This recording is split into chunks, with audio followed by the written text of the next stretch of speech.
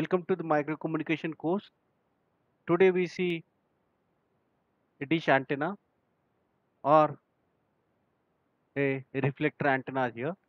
So now we have seen that a horn antenna, that horn antenna that is a extended version of a waveguide, and one end of this waveguide will be flared, and then that structure is called as a horn antenna.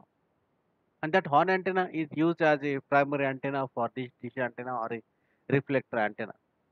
So to understand the dish antenna, so we need to understand that first what do you mean by the reflector antenna. The reflector antennas means what?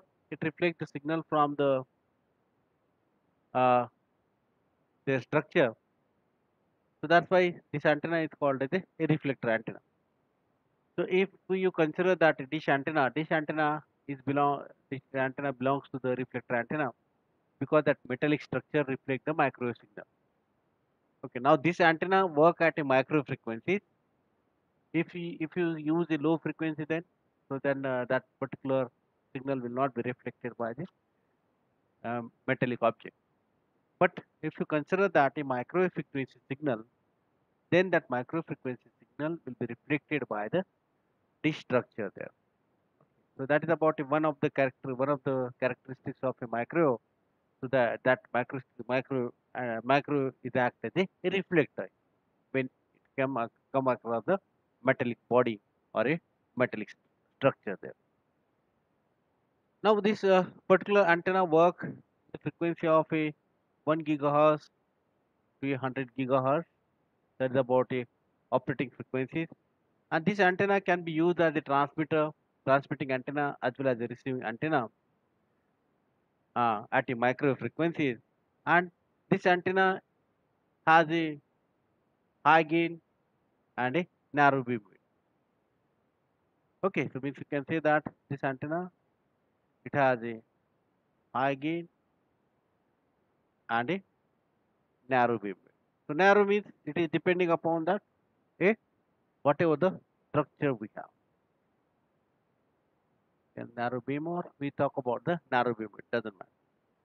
And this antenna can be worked in both the plane, vertical plane as well as the horizontal plane. Okay, so that's about a reflector antenna. So now we'll see that what are the various types of a reflector antenna. Okay, it will work in both the plane that we say vertical or a horizontal plane. Okay, so that is about a horizontal plane here. It will work here. So there are the various types of a reflector. Okay, types of a reflector.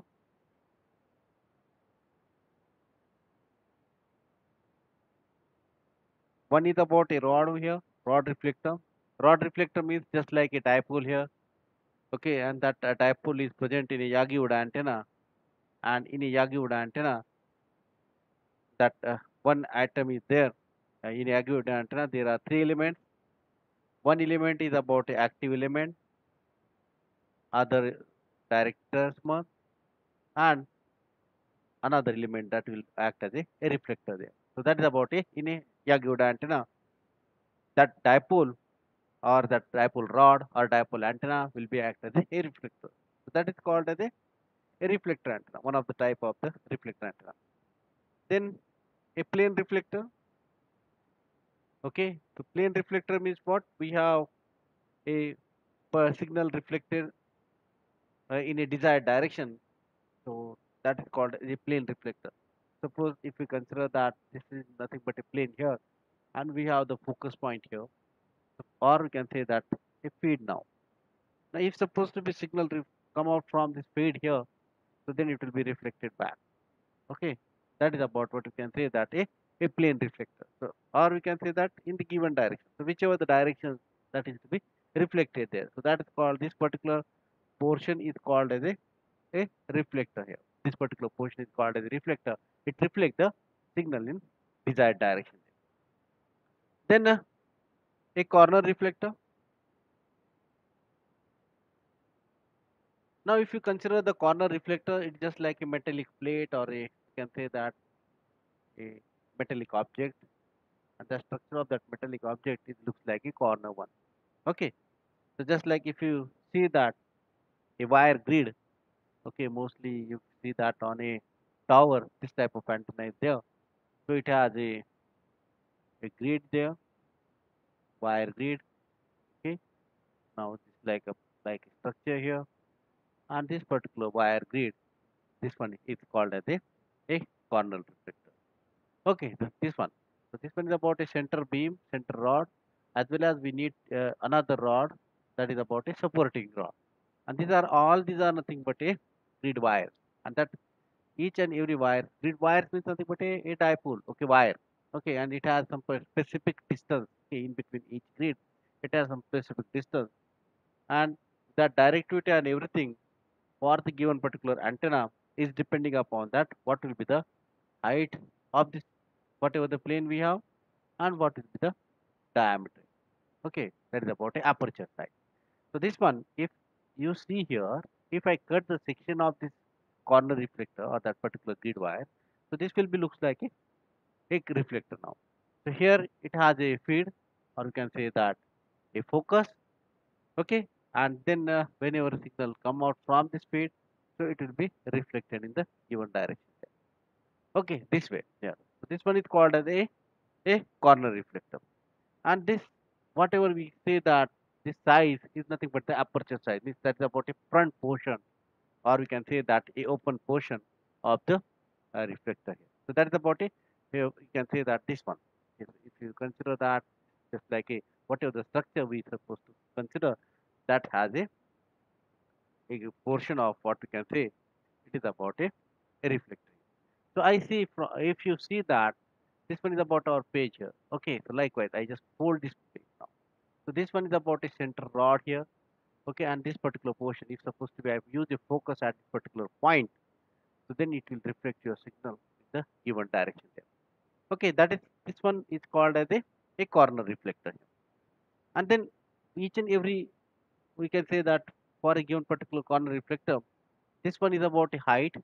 We consider this one is about height. This one is about a aperture, that's about a front opening portion. Or if you consider that for a particular structure, this is nothing but a aperture here. Okay, so this one is called as a aperture here. And for this grid, this one is nothing but a length. Okay, this one is about a length of this particular aperture. And this is the spacing between the a two wire. If you increase the spacing, okay, so according to that, your what you can say that a concentration of signal will be different. Okay, so we need to find out what will be the spacing between the two signals so that we'll get that high gain and a that highly directed directional signal there. Okay, so that spacing again it depends upon spacing. If it is increased, then a radiation resistance is. So that's why I'm saying that directivity and gain will be increased. If that spacing is small, then radiation resistance will be small there, and that's why if radiation resistance small, then the efficiency of that antenna is going to be reduced there. If the spacing is a large there, okay, if that spacing between the grid wire, if it is a large there, then what happen here? So that reflector will provide a multiple lobe there. Okay, we are expecting that from the corner reflector, so we will get a single lobe here. Okay, so then if that spacing will be large, so it will provide a multiple lobes there. So likewise, so that's about what we can say that if if that spacing will be large, then it will provide a multiple reflector. But if you compare that whatever the aperture size, so according to that, the dimensions of a main lobe it will be a larger there. Okay, so dimension of this particular lobe is a larger, and since it has a multiple wires. Okay, so this particular corner reflector is act as a array antenna there. Okay, so because it has a multiple arrays or a multiple wires, so that's why that structure is called as a array there. And so that's why for a given array antenna, so what will be the radiation power? And that radiation power is depending upon that what will be the spacing and how much will be the speed we are going to be providing to the given antenna. And this type of an antenna mostly used in a radar application there. Okay, so it's rotating one because that structure is about a small one, okay, lightweight, so that's why it will be use as a use on a radar there or a vehicle. Okay, so that will be moving, and that antenna is going to be rotating there. Then a cylindrical reflector. Now cylindrical reflector. Now this one is about, the structure of a cylinder now. Okay, now in that case, this one is the portion is going to be reflecting. Okay, so now this one is about a cylindrical reflector. Now in that case, here at the axis, at the center of the cylinder, okay, so there will be a antenna is to be placed. That antenna can be a dipole antenna, multiple dipole antennas can be used as a feeding antenna here, and that cylindrical shape can be it looks like a parabolic one. Okay, okay, this one is about a cylindrical antenna. So we can see that a cylindrical reflector there. Then we have the a on reflector there. Okay, because we are using a main antenna that is about a parabolic reflector now. So in that case, we supposed to consider that a horn antenna as the reflector one, or we can say that it will be as a primary one that is about a fade. So it will propagating the signal and then it will be reflecting here. So likewise, that is about a horn reflector antenna, or we can say that a spherical reflector antenna. Again, one more topic we say that is about a spherical reflector antenna. And that spherical reflector antenna, it is nothing but a reflector. That reflector is of a spherical shape. Okay, so now these are about the antenna. Now we come to our topic, a dish antenna. So that belongs to the a reflector family there. And that reflector antenna which has a parabolic shape here. Okay, that reflector antenna which has a parabolic shape, so that antenna is called as a dish antenna there, or a parabolic reflector. We say that parabolic reflector. Mostly, if you see that whatever the dish antenna at our home, so that antenna has a parabolic reflector there. So to understand the parabolic reflector, we need supposed to understand first what is the geometry of this a parabolic reflector here. So this one is about your parabola now. Okay, I supposed to consider that all people are able to see here clearly now. Okay, so this one is about your a parabolic structure now. And for each and every parabola here, so there is some particular focus or a focal point. So generally we say that a focal point, or we say it is about a focus here. And from the given particular focus, okay, so this one is about your, and say here, this one is about your aperture now.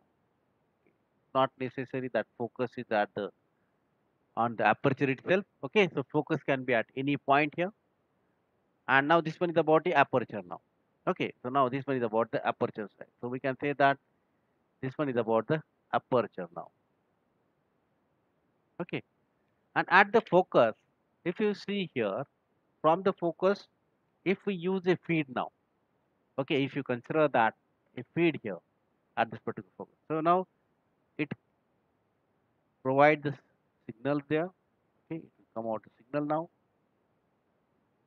and then it will be propagating in the given particular plane here. So this one is about a plane wavefront. Okay, so if we want to change the wavefront from the spherical to plane, so you can use a parabolic reflector. So we have the a plane wavefront we are getting. Okay, this one, or we can say that is about a plane waves. Okay, so plane waves means vertical. Okay, so vertical or horizontal, just like where we will get the field component for this plane wavefront. Now this one is a focus, and from this, okay, this parabolic. Okay, if we consider that this one is nothing but the axis. This one is about a axis now. Okay, now this one is called as a axis of a parabola. Now on the axis, from this point to this particular focus point, this one is called as a focal length. And this particular portion, okay, whatever the we have, this particular portion is called as a focal length. This one particular called as focal length, and this particular portion is called as a vertex. Okay, vertex means what? This particular region at the parabolic there. And then we consider that. So from this to this. Okay, so this one. Okay, so from this, if you consider that that particular region, okay, that is called as a directrix there. Okay, this one is called as a directrix, and this one is nothing but a your, what you can say, that a diameter of the parabola here, or you can say that aperture now. Okay, this one is about a diameter of a parabola there.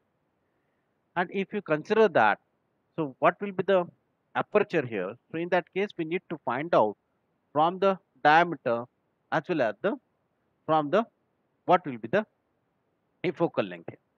So from that we can find out the aperture of the parabola. Okay, so aperture area, this one. Okay, so this one belongs to, we can say that, a aperture area.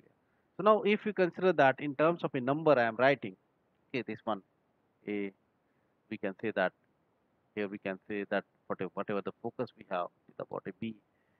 Okay, so A, B, C, D now. This one is about a focal length. This one C to D here. This one is about, what you can say that, it about a directrix there. C to D. This one is about, we can say that is about the diameter. Okay, this one is a part of a diameter.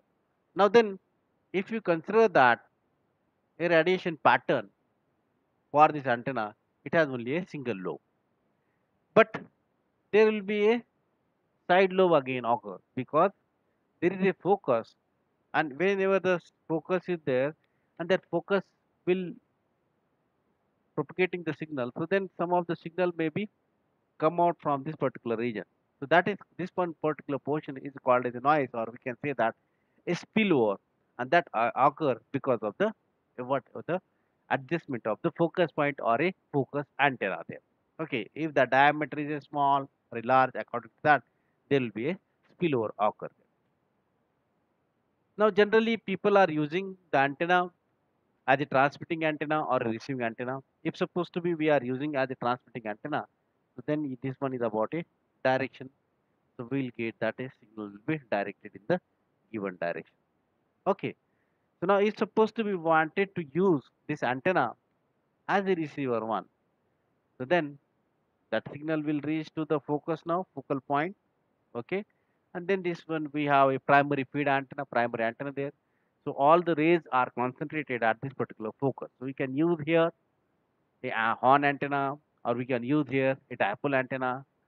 Okay, so that's why whichever the antenna we are using at a focus, so all the rays will be concentrated at that particular focus point if we are using as a receiving antenna. If we are using as the transmitting antenna, so this antenna will radiate the signal, so then it will reach to the parabola, it will be reflected from the parabola, and then it will propagate in a space there.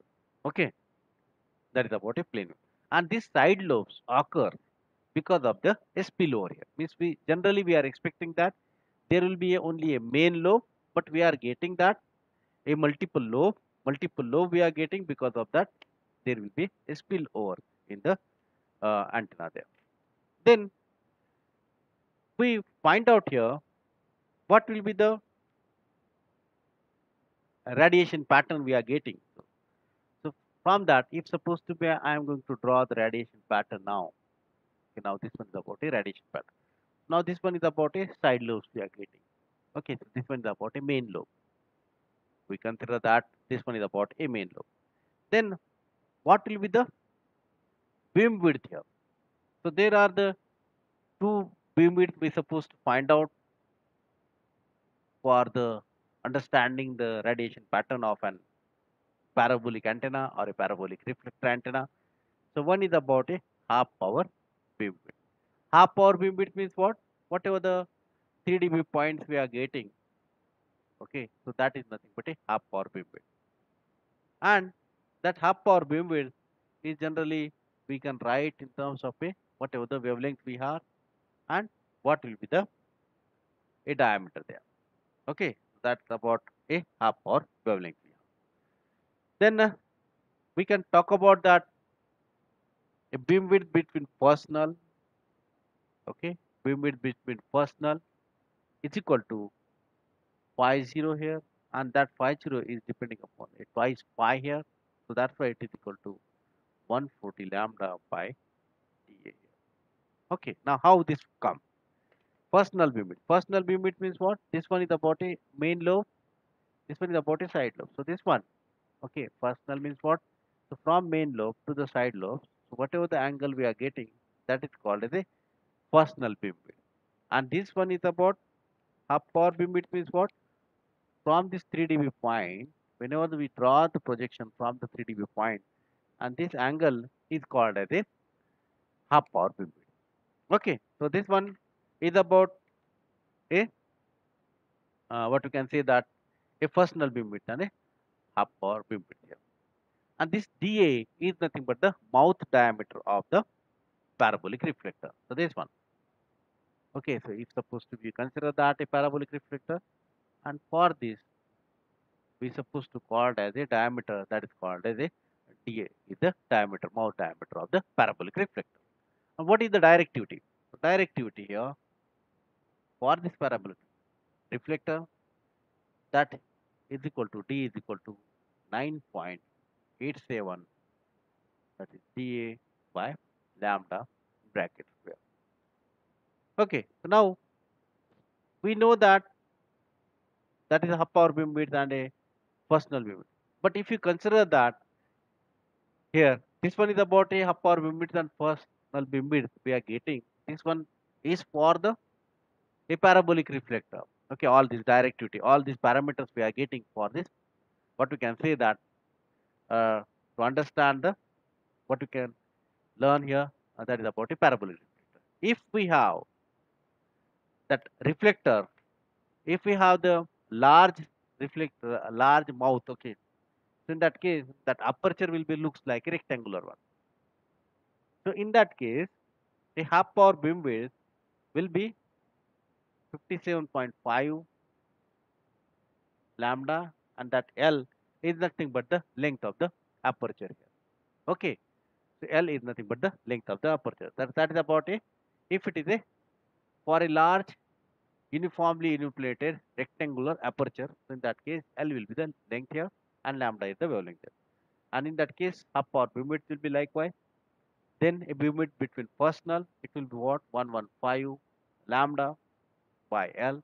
All the values are in a degree there, and the directivity is equal to 4 pi A by a lambda square. That A is nothing but the area. Okay, that is about the area of the aperture area of the rectangular waveguide. That rectangular aperture.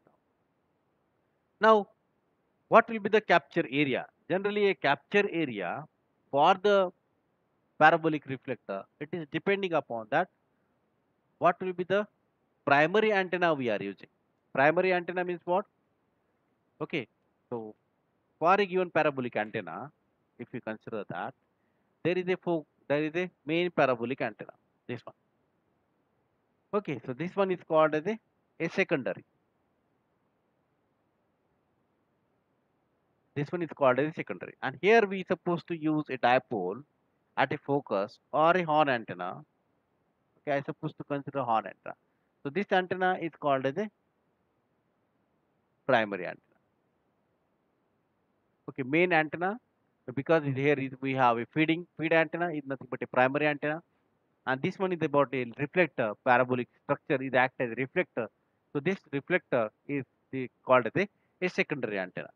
So then from the various speed, if supposed to be we are using a instead of a horn, okay, suppose I am going to use a dipole one. Okay, now this one is about a dipole antenna. So I suppose to use dipole. So in that case, if supposed to be I am using a dipole antenna as a primary one, so then what will be the capture area? So capture area, because this one is about antenna, so capture area is depending upon that what will be the exactly aperture area of an antenna. This is about A, and this B is a constant, and that is depending upon the what type of a primary antenna we are using. If supposed to be we are using a dipole antenna, then B will be a 0.65. Okay, if supposed to be we are using a dipole antenna, then it will be considered as a 0.65 for the dipole antenna. Okay, that is if we have the dipole antenna. But again, we need to talk about the what will be the a power gain here. Okay, so we see that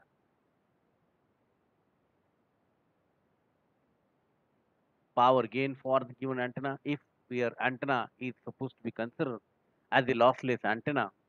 Okay, if it is a lossless antenna, then it is depending upon the what will be the capture area we have. That is about a AC here. Okay, that AC is depending upon that factor of the primary constant factor of the antenna if it is a dipole antenna. If we have a circular aperture, okay, we have a circular aperture one. So in that case, this one is for the rectangular aperture. If we have a circular aperture, then aperture we have the A is equal to what, pi a square by 4. Circular aperture paraboloid. Okay.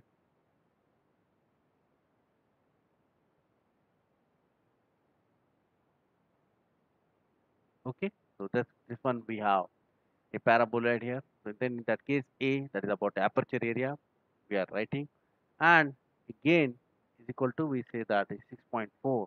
If it is a dipole feed, then so it will be dA by lambda. If we are using a dipole feed. Okay. Otherwise, we can write the equation, that is Gp is equal to what? We have a pi square k, that is about a constant k for the what type of antenna we supposed to use here, ds square by lambda square. Okay. So this one. So this one we write a gain here. Okay. So gain of the antenna there. Then what are the feeding mechanism used? Okay. So just we have seen that a what various types of a reflector. Similarly, we have the various types of a parabolic reflector. Okay, we have learned earlier the reflector. Now we will learn that a various type of a parabolic reflector, and then we'll talk about the what are the various speed we supposed to be used there. So one is about a cut paraboloid, or we can say that a truncated paraboloid. Okay, so in that case, okay, now this one is about your paraboloid. Okay, so now cut paraboloid or a truncated paraboloid means what? We supposed to use a cut section now. This one, this one is section we supposed to cut here, and then this particular section is to be used.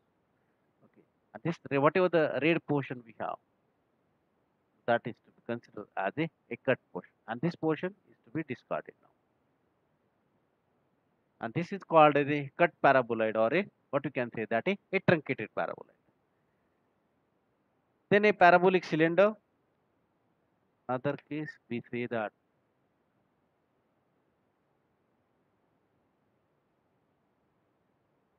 so in the case of a parabolic cylinder here, we supposed to find out, this one is about a parabolic cylinder now. So in that case, we supposed to use a dipole as a feed now. Okay, so that is about a parabolic cylinder. So this one is about a section we have. Okay, and this particular section is act as a reflector. That is a what you can say that a parabolic reflector. Then a pillbox antenna here. So that is pillbox antenna. It means we can say that it is just like a cylindrical reflector. It is enclosed one. This one is about a cylindrical reflector. Cylindrical reflector is enclosed one. Okay, so likewise. So this one is called as a pillbox antenna.